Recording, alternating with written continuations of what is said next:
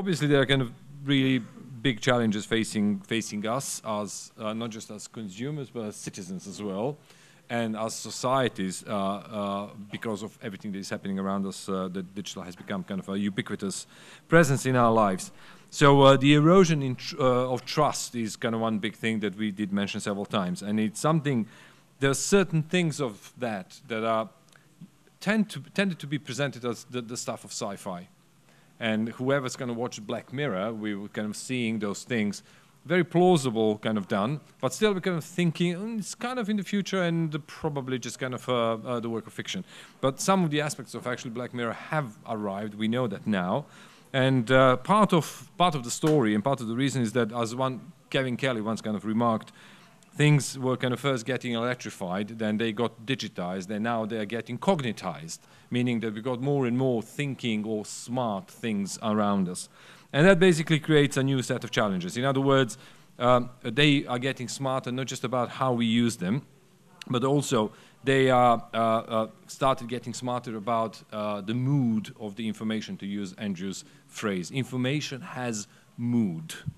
And the systems are getting cleverer and cleverer in reading those moods. And if that mood could be used and read and used, it could be used for good purposes, but also could be abused. So that means that the media overall becoming more empathic. And Andrew is in many ways kind of leading the way in devising and developing that new field of empathic media, as well as the set of guidelines for the ethical practices in that space, and also ethical practices around artificial intelligence. So as our closing keynote speaker for today, Professor Andrew McStay, Professor of Digital Life from Bangor University. Thank you. Thank you.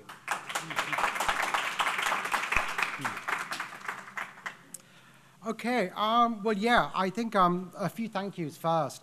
Firstly, thank you to the team, and thank you for everybody who's put this event on. We've really, really enjoyed ourselves.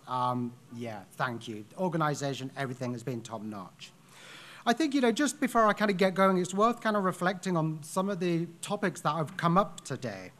I think, Lazar, you kind of talked about the past always being present. I think that's something that's going to come up in the next half an hour or so. Des, you talked about interest in public spaces and kind of protection and kind of citizen rights and the need for public interest. I think that's going to come up as well. And we heard a lot about the kind of changing nature of advertising experiences as well, and that's something that I'm going to explicitly focus on. But I think in the critical panel that we had after the two keynotes, there were some really important questions that came up there, particularly around questions of liberal choice, around questions of the audience as commodity. And I thought there was one really interesting idea that came up, the claim that when we talk about digital, there's an absence of corporeality. And I'm going to challenge that one.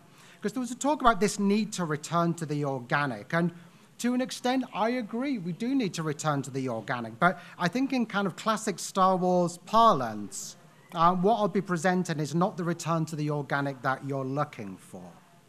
So without further ado, let me kick off. So essentially what I'm going to do, I'm going to talk through some work that I've been doing in relation to technologies that detect and interact with human emotion.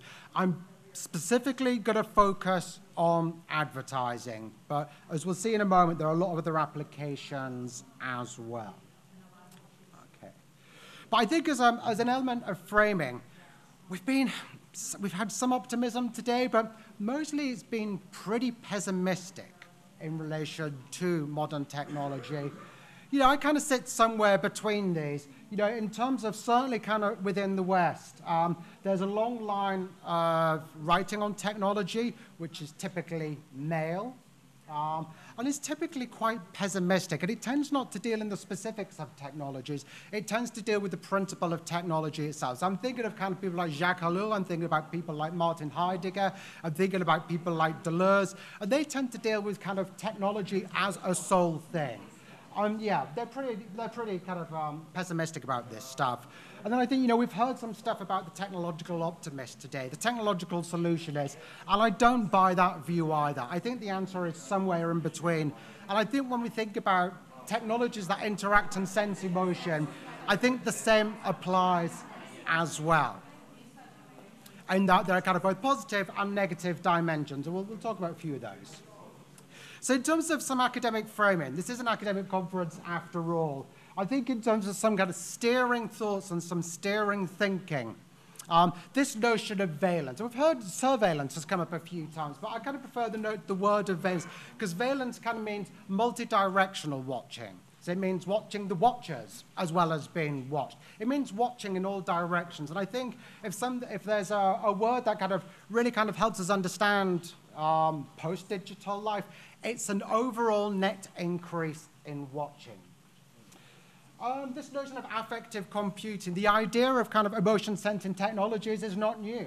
So Rosalind Piggott, she's based at MIT. She's been working on this stuff since 1995. Notably, she's a woman as well. We don't hear enough about women in AI. Rosalind Piggott is essentially the mother of affective computing. Mark Andrzejewicz, who's based at Monash, he's talked a lot about affective capitalism. When we talk about affective capitalism, it's kind of something more than just capitalism itself. It's kind of stuff that involves the body. So rather than thinking about advertising in terms of text, we're thinking about experience, we're thinking about bodies, we're thinking about the datafication of these. Okay. And then, yeah, these two notions that kind of expressions that I found, this notion of empathic media. So the idea of empathic media essentially has to do with technologies that feel into the body. And I think that's if we want to kind of think about what kind of the trend is going to be over the next few years, it's about technologies that sense and track and feel into the body. And this is achieved by what I term emotional AI. So this takes affective computing, but it also takes machine learning techniques, combines these, and really brings together what, I term emotional AI. So in terms of who's using emotion sensing technologies, there's a wide variety of actors. So you see advertising on the top left, and that's where most of the conversation has been today.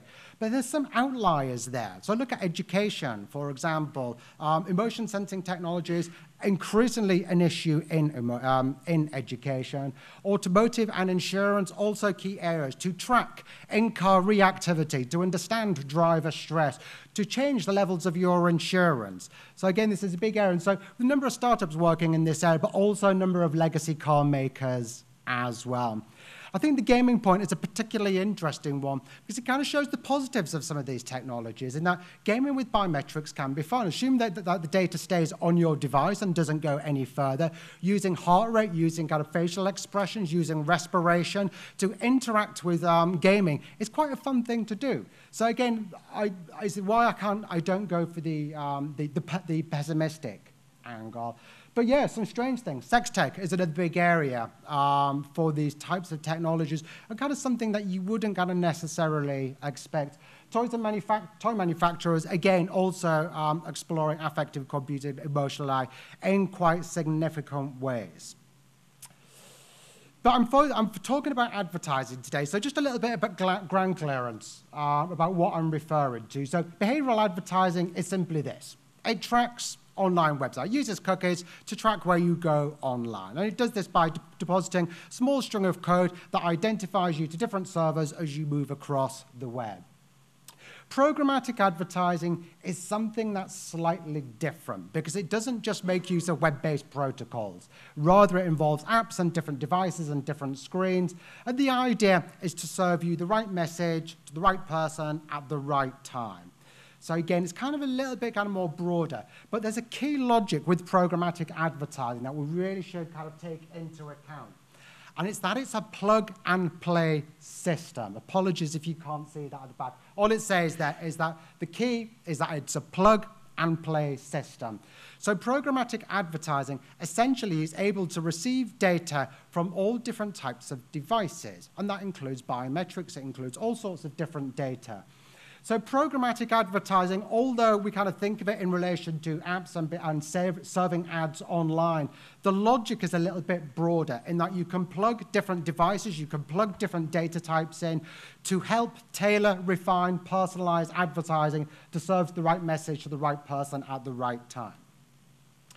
So what that means, what we're seeing in the UK is a development in how digital advertising is done. So what you're looking at here, you're looking at Oxford Street within London, and you're looking at a lady who's waiting at a bus shelter. And what we have here, there's a camera there that in essence is looking back at her, watching her facial expression. And the idea is that the camera collects facial expressions, and then as more people look at the ad will change itself, and it will change itself to elicit more smiles over the course of a day. So in essence, what you have is A, behavioral advertising, and B, reactive advertising that changes itself, it optimizes itself to improve effectiveness and performance.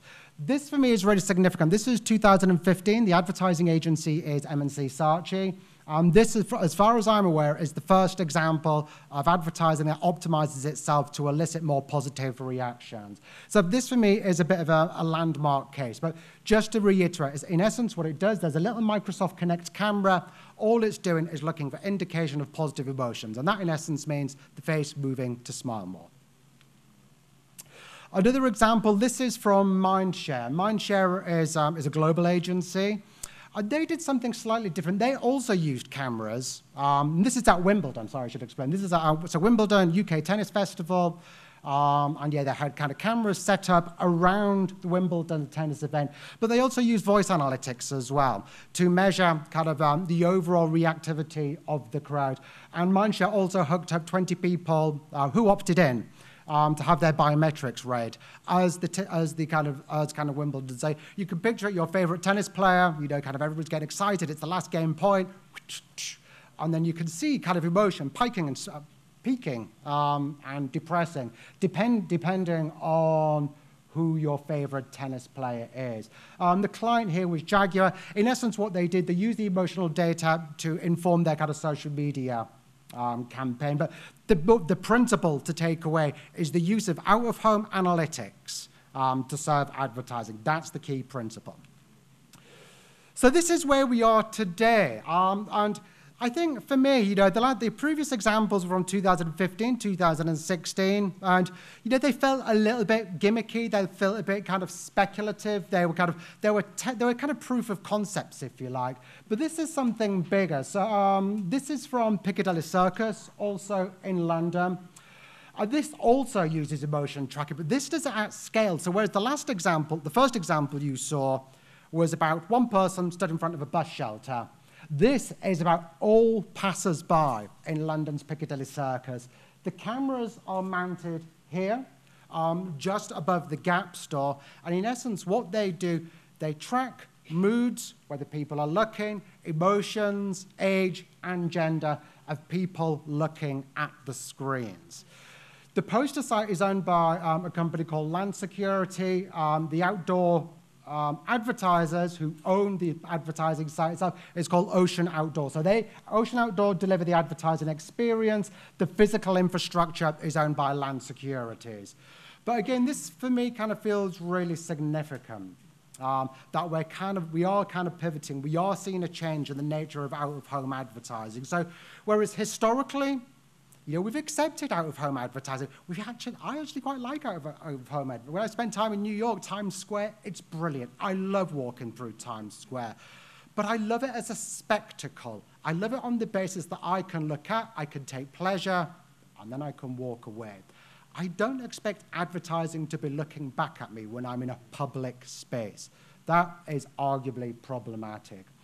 Now, it's probably worth mentioning at this point that it doesn't collect personal data. So by personal data is data that in some way identifies you, something about you, or your device, or it singles you or your device out in some way, shape, or form. That's not the way these technologies work. The way that these technologies work is, I think it's on the next slide, but in essence, it kind of picks off data points around your eyes, around your nose, and around your mouth. But the data that's collected cannot be linked back to any living person or a given device. So in essence, what we have kind of out-of-home profiling, which is collecting really intimate data because it's about human emotion. but it's not personal, so it's legal. So regulatory structures such as GDPR and e-privacy, they don't apply, because if it's not personal, it's not a question to be asked. So I think this, for me, is interesting. I've talked to UK advertising regulators about this, and what their attitudes are. The conversations have been pretty interesting, because when I brought this up to them a few years ago, they were kind of pretty horrified. But now, as they're kind of hearing a few more of their clients doing some of this stuff, yeah, their ethical stance isn't quite as strong as it once was. But we'll see. Those conversations are ongoing. But they do have a privacy notice, which is really useful, except it's online, which is not very helpful when you're walking down Piccadilly Circus. But I think, suffice to say that Landsec, the company that own this site, they're aware that this stuff is a little bit sensitive and it's a little bit weird, and that using data about human emotion, using biometric data about the body to target and profile people is problematic. This might make the point a little bit better. So it says here, in terms of what the technology is doing, they're not using facial recognition per se, rather they're just collecting data points around the face, but they're not taking an image of the face. But yeah, approximate sex, age, mood, based on whether you're frowning and laughing and whether emotions are positive or negative. But it's just interesting, they see the need to put kind of public disclosures on places where nobody is ever going to read these things. But yeah, so in terms of what are the cameras doing, essentially it's doing this. So if you want to check it out for yourself, you can download an app to your phone, Affectiva. If you search it, Affectiva, a facial coding company, and yeah, you can try it for yourself. But in essence, what's happening is this. Dots around the eyes, dots around the nose, dots around the mouth. And as the face moves, you emote. So if you think, I do this with my students. I tell them to think of something disgusting. I tell them what it is, but I realize this is being live streamed. So I'm not going to suggest anything too disgusting. But if you think of something that's kind of a little bit, there's an expression that happens. The nose wrinkles, the lips go up, and you can see these data points will move in relation to that. So in terms of kind of emotions such as disgust, contempt, anger, fear, joy, sadness, these are debatably and arguably can be tracked. But in essence, and I should say this image is taken from me just starting on a flight to New York. So I'm very happy, but I'm not sure the expression is the same when I land after a long, tiring flight.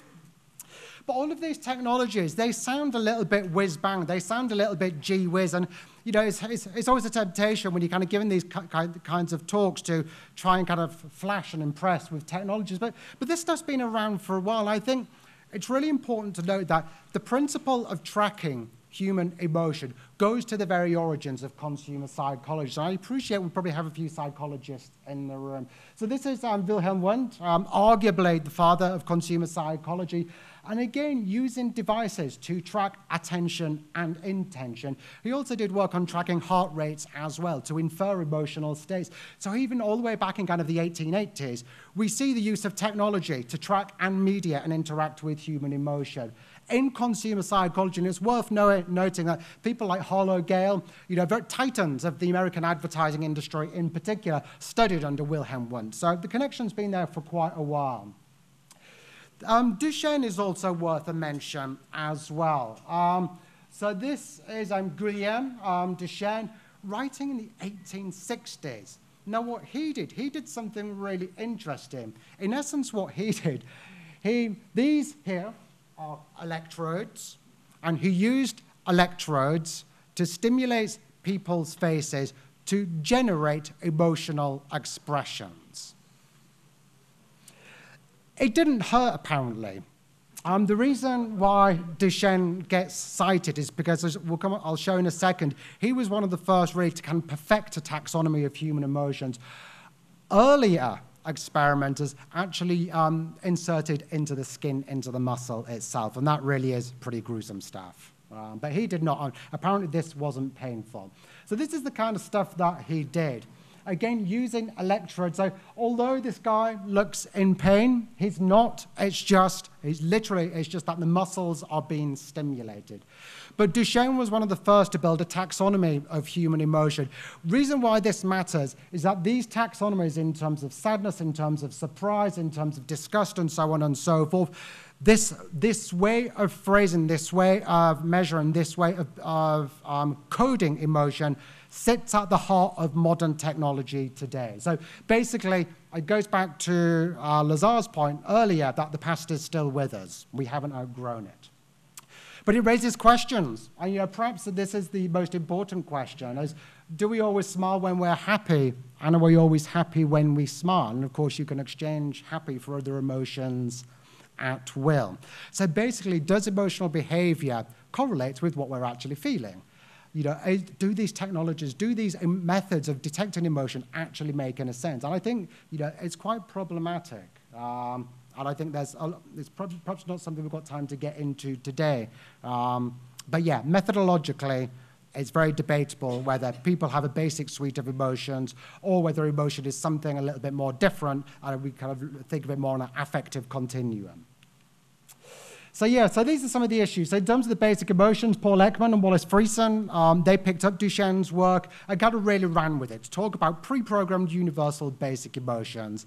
This worldview has been considerably criticized by Lisa Barrett in the US and Mark Andrzejewicz in relation to technology. And what they talk about kind of a more kind of social idea in terms of people categorizing their physiological reactions using socially derived knowledge about emotion. So, for example, if you take a word like jealousy, you have a really strong reaction when you feel jealousy. It's a pretty gutsy thing to go through. But the notion of jealousy can't be biologically pre-programmed because jealousy is a quintessentially human idea. It's a social idea. Jealousy doesn't exist with stardust. That kind of stuff. It doesn't exist in the others. It's a social idea. So I think this is kind of a real problem. And I think in terms of those who use these types of technologies, they talk about technologies, they talk about emotion as things that can be linked, as a more authentic way of understanding primal emotion, if you like. So I think in short, what you have is a mismatch between methodology and what emotions and affect really is. So in short, I think we're kind of in a slightly kind of dangerous situation in that we have methodologies being used to detect human emotion, which are convenient for technologists because you can code happiness, as I got on the camera there, or discuss their very capturable emotions. But whether that's the sum total of what emotional life is highly, highly, highly debatable. Psychologists are divided on this, but generally they refute the basic emotions worldview. In advertising, that might not matter terribly, but think in terms of insurance, think in terms of kind of use in education, think in terms of kind of use of border controls, think of other places where it's any place where it's useful to understand how a person is feeling or whether they're lying, then this stuff does start to matter. So yeah, so I did some primary research on this, and one of the things that I was really interested in knowing about is citizen attitudes towards emotion capture technologies. And I asked about a range of things, including online sentiment analysis, voice assistants in the home, wearables, tracking moods and emotion. But one question I asked was about advertising, and this is what I asked them. So I asked over 2,000 people in the UK from a variety of demographics across the full demographic spectrum. So that's for age, that's for gender, that's for location, and education and income. Basically, it was a full spread UK survey, 2,000 plus, and it was an online survey. Perhaps not methodologically the best way of doing it, but online surveys do have their benefits in that people can time shift, answer when they want, and they don't have an interviewer in front of them pressuring them for an answer. Basically, people are free to answer when and how they want. But anyway, this is what I asked them. So I said advertising agencies have developed outdoor ads equipped with cameras that scan onlookers' faces to work out our emotions towards the ad. If our reactions are not positive, the ad changes itself to be more appealing. Which of the following best represents your feeling about this? So this was what the option that they had. So they would say, actually, I'm not okay with data about me being collected in this way. Second option was that, actually, I'm okay with data collected about my emotions as long as the information is anonymized and can't be associated with me, my email address, phone number, or any other possible means of identifying me. 3 was the let it all hang out answer. And that people could say, well, actually, I'm okay with people collecting data about my emotional state, and I'm okay for this to be linked with personal information held about me. And 4, no idea, don't know. So I'm quite interested to know from you what your thoughts are about this. What do you think? So if we do 1 second. So, okay, so could I have a hands up, please, for 1? So I'm going to go through a series of 1, 2, 3, and 4. I'm going to go back to the possible answers in a moment. Okay, so hands up for 1. Okay, so the answer there, I'd say that's around a third of the room. Hands up to number 2. Ooh, that's a bit more. That looks to me, that's probably around 45% of the room. So who's going to let it all hang out with number 3? Okay, nobody likes that one. And 4 don't know. Okay, that's interesting. So yeah, so I think, I think the majority of you went for number 2 rather than number 1. In terms of what the UK said, this is what they said. So yeah, so just, and I go to the second decimal place for a reason, just under 50% said that they're not okay with data being collected about them in this way. 33% kind of okay with them. And I think that was the majority here. So it's interesting that that's kind of flipped. 8% of the UK said, yep, they don't get it, they're happy totally. 4 don't know. I'm sorry, 9% don't know. But yeah, I think one of the things that was interesting for me, that when I kind of got the overall results through, gender made no difference, education made no difference, location made no difference. The only thing that made a difference was age. And age really kind of skewed the results. So this is, if I segment using age, apologies for the Microsoft table there. But you can kind of see kind of that's different. So let me just kind of talk you through. So you've got kind of here, that's not okay at all, which was the first one you voted on. 2 is the majority one that you voted on. And then 3 and 4. So 4 don't know, 3 let it all hang out. 2, okay, as long as it doesn't personally identify. 1, not at all. And if you kind of walk your way through the 16 to 24s, the 35 to 44s, and so on and so forth, you kind of begin to see a difference there. So overall, 50% was not okay. Here, for kind of younger people, it's 34%. In short, what you're actually seeing in front of you is that younger people are kind of slightly more accepting of these technologies. They're slightly more accepting of emotion tracking technologies. But something really interesting happens when you factor for having it connected with personally identifiable information. Young people still really don't like that. And that, for me, is interesting because sometimes we can get into conversations when we talk about kind of digital and post-digital and social media, and certainly advertising agencies that I talk to, they always say, the kids, they use social media, but they don't care. That's not what I find. What I find is that people are interested in new means of interactive experiences. They're interested in new ways of engaging with technologies, but they want to be in control of the process. And that for me kind of feels kind of intuitively true as well. But it really is kind of worth bearing in mind, particularly as we start thinking about kind of policy, certainly for the UK. And I'm just going to go backwards. So I'll go forward one more. Now, this figure is really important because at present within the UK, we have 50% of citizens don't like this stuff. They don't want it in their cities. At present, nobody's stopping advertising agencies and media site owners doing this. So for me, this kind of raises a few issues. Yeah, so in addition to doing UK survey work, I did around 100 interviews, talking to policymakers in Europe, talking to technologists in the US and the UK and elsewhere and around Europe. But this is from the European Commission.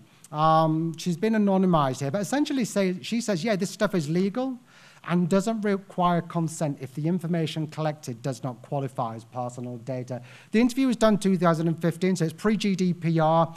And even at this stage, she basically said to me that GDPR, we slightly effed it up. There are kind of things that kind of coming through into GDPR, and we're not capturing harms even in kind of anticipatory legislation. Legislation isn't even here, and we're not capturing the harms that are around today. So yeah, it's an issue.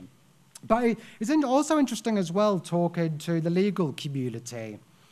And I talked to a QC, I talked to a couple of partners at media law firms, and they actually have different views. Do we have any legal people here? Anybody from a legal background? Okay, so yeah, a couple. So what I thought is interesting because there's been no landmark cases in this. Nobody's actually kind of said, actually, I'm really unhappy with having emotions about data about my emotions collected in public spaces. Nobody's actually brought that case yet. So Nabarro is a media agency, media law firm. And he basically told me that consent's always required. If consent's required, that means it's kind of that's a whole different ballgame because GDPR is applicable, for the basis that people could always be re-identified in some way, shape, or form. I don't buy that line, but that was his argument. Tim Pitt-Payne is a Queen's Counsel from the UK, and basically he said legality hinges upon whether it's singled out. This, in essence, is the standard default position that lawyers are taking. But this third one, I think, is really interesting. This is from the media law firm Olswang. And basically, he told me that privacy law has flexibility, and that there is scope for cases to be brought on the basis that if people feel aggrieved by what is taking place in a public space. And for him, he says dignity is key. And when he talks about dignity, it doesn't necessarily mean it just in kind of a moral, ethical, liberal sense, but rather he takes recourse to Article 8 of the European Convention on Human Rights, which talks about respect for dignity, respect and dignity for family life and communications. But he says that there's been a shift in the UK towards the respect and dignity element to the extent that he thinks case could be brought on this. So I think, so in terms of the legality of this stuff, everything's still up for grabs, I think. So yes, I think, in terms of perhaps a question to take ourselves into the fireside chat with, I leave us with this question, thinking about what the kind of post-digital ethical and policy implications are of the proposition that data might be sensitive and intimate about human emotions, but it's still not legally personal. So yeah, perhaps I'll leave it there. Cool. Thank you.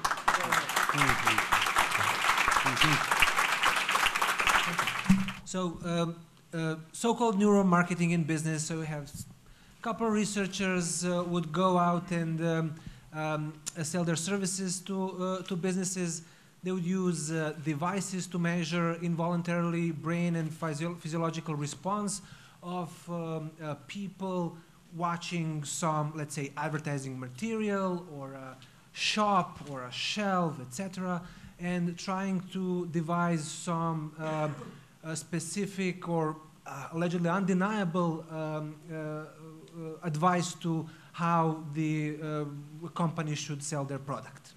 Yeah, so neuromarketing, we hear a lot about it today, but the kind of use of kind of EEG in terms of kind of brain scanning technologies and kind of other kind of ways of kind of tracking the body. I think, as I kind of mentioned, one of the earliest slides has really been around beginning kind of 1880s with the origins of consumer psychology itself, but EEG tracking into the 1950s, 1960s. But yeah, we hear a lot about kind of neuromarketing today over the last kind of 10, 15 years.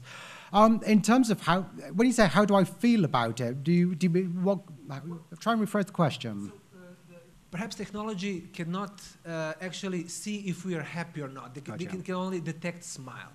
But can technology in this instance actually detect how we feel about the particular advertisement? I think these are emerging technologies, and I think this is work in progress. I think if you talk to any neuromarketing firms privately rather than what they say on a stage, they admit that the technologies, there are limitations in terms of what they can do. Of course, when they're kind of given kind of a big pitch, they'll say something different. So the technologies are not perfect, but they are improving. So in terms of kind of the type, in terms of the use of kind of facial coding, the technologies are improving. So in terms of can they detect emotion, can they detect reactions? They can. And I think it's fair to say that, yeah, there is a correlate. If you're kind of tracking somebody's respiration or tracking somebody's heart rate in relation to an ad, then yeah, you know, you can't, there is some merit in doing that. I think it was interesting, Chris, that you mentioned the Dove example this morning, evolution. That went through so much neuromarketing before the thing actually got released. And it's kind of quite a famous case example in neuromarketing. And I think you see the emotional peaks and troughs. And I think, yeah, it's quite a powerful example where it can actually work. I think I will ask the same question afterwards to Ms. Einstein, but for now, I would like to have your take. The statistics that are showing the hatred towards facial recognition in the UK, is it maybe related to the fact that in 2011, the Flickr gallery and internet were full of faces of the rioters that were participating in London riots? Because there was this entire scandal of actually faces of rioters being published without their consent. And then the discussion that happens afterwards, which was specifically regarding the privacy of those people, is being like a very scandalous question in place during those times. So is it maybe possible that the UK nation is having severe issues with the history of the UK, non-consensually tackling their content, their faces, and not asking them for their approval when it's about CCTV or public cameras or anything related to that? Okay, so if I rephrase the question slightly then, is it that the UK is so used to having surveillance cameras in place that when we have additional levels of tracking in place, who cares? Is that the question? Yes, but also specifically to 2011 London riots, that after the riots ended, basically Cameron was, as far as I know, publishing faces of the people who were headliners of the riots themselves. So there is a practice in place that showed in the history that it was not the nicest type of practice when we talk about pictures of people that are taken without their consent. Yeah, I think in terms of the use of surveillance cameras in the UK, the UK has the highest density of surveillance cameras in the world before 2011. I think just to kind of slightly kind of jump the 2011 issue in terms of where we are today, facial recognition is on the rise, and lots of police forces are testing, and something that as surveillance scholars we're kind of once theorizing and speculating about is arriving really quickly. So we often kind of look to China and elsewhere for kind of examples of where facial recognition is ubiquitous. We're heading in that direction in the UK as well. Can I build on that one, if that's okay? What I actually literally inspired by the question I wanted to ask you is the attitude towards privacy culturally framed in any particular way. So picking up on the UK thing, where the UK population does know actually that the density of surveillance cameras is one of the highest in the world. There were scandals and some, and also the overall level of awareness of the privacy is also kind of higher. Did you see any cultural artifacts between different societies in that regard? Yeah, I mean, so in terms of the cultural bit, I'm actually working on a cross-cultural study between UK and Japan and privacy attitudes in relation to emotional, but I haven't got the data in for it yet. But what we did do a kind of survey, a meta-survey of all the privacy surveys that have been done on the UK. And UK citizens are surprisingly concerned. I think basically what you have to do, if you change the word privacy for control over personal data, UK citizens get really interested. A recent survey, our UK media regulator is Ofcom. They did some work with the Information Commissioner's Office looking at perceptions of advertising technologies, or ad tech. Again, as soon as people understand how ad tech works, tolerance for it drops enormously. This was something which came out a few weeks ago. So the idea that kind of British citizens are kind of passive and just kind of, okay, we'll put up with this, that's not really the case. I think it's more the case that they don't know who to complain to. Joseph Turer in the US at Annenberg, he calls it digital resignation. That seems to me quite a good phrase for UK attitudes as well. So we're not happy about it. Hello. Hi. I'm Master Editor-in-Chief in Radio Television Serbia, so I will please you to tell something to us about your School of Music and Media, just where you're coming from, if you can. Okay, not the question I was expecting. quick one. So yeah, I work at Bangor University. Bangor University is in North Wales, within the UK. School of Music Media. Yeah, the media school is around kind of 30, 40 people. We specialize in politics, surveillance, and journalism. Music side of things, lots of classical music and ethnomusicologists. Thank you. Thank you.